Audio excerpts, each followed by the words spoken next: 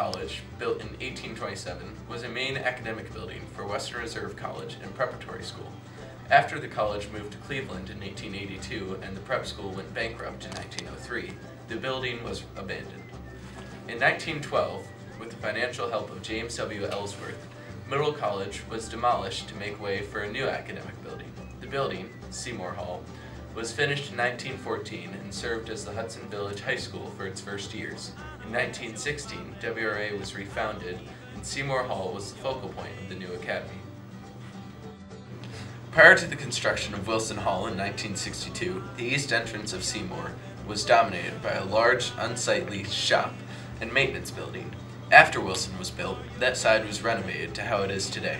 Feeling like I'm floating, up above that big blue ocean, sand beneath my feet, big blue sky above our heads, no need to keep the stressing from our everyday life on our minds. We have got to leave. On the first floor, our RAP, our student lounge, was, I believe there's a classroom right there where I know Mr. Peterson teaches in that classroom. And then the biology lab was actually where the RAP was. Was really where the headmaster's office was. We had admissions was where it is now, but there was a faculty lounge up there on the second floor. The alumni office was over there, and the registrar's office and college guidance was all on that side.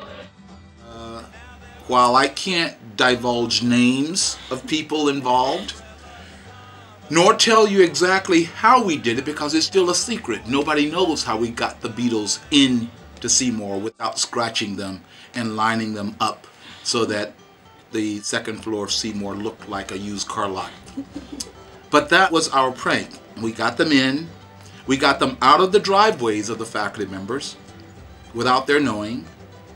And we got them into Seymour, up the front stairs, into the doors, and lined up there. It was a great prank. The current classroom of Dick and Ong, class of 81, room 313, has changed throughout the years from art classroom to a historian's mecca. Each change has brought with it enthusiastic faculty who liven up the classroom with both their passion and posters. Walk, dear, the pier is farther than it seems. Midnight at the shoreline, fireworks above us, a screaming gloom. And this sent for some teenager, and kid, whoever you are, I am thanking you. It's the best school ever!